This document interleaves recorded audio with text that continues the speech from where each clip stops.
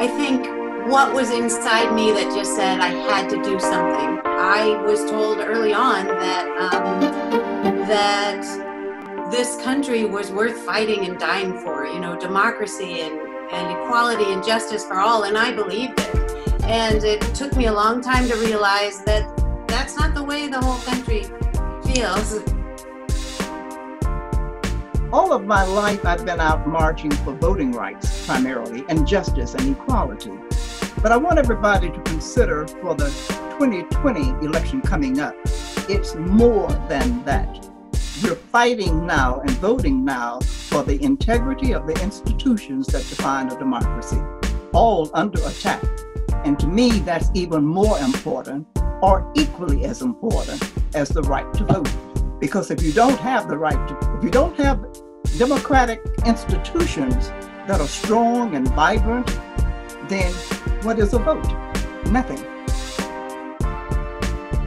I walked in and I saw men and women who reminded me every day that being Puerto Rican is beautiful. Being from the Caribbean is beautiful. Fighting back is beautiful. Justice is beautiful. And that's what I wanted to get out there. I wanted to be the voice of women. And also, I heard a lot of people saying, oh, you know, women, you know, they just, what are they going to do? Nothing. I said, don't tell me you need to empower me. I am already empowered. You know what? I give the birth to that man who is sitting in the White House. I give birth to that man who is being a Congress. I am the one who taught them how to tie their shoes and tie their tie. That I need to be empowered.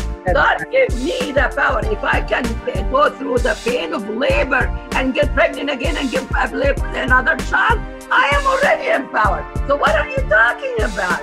But what we needed to do is to put our thought in a perspective way, in a structural way.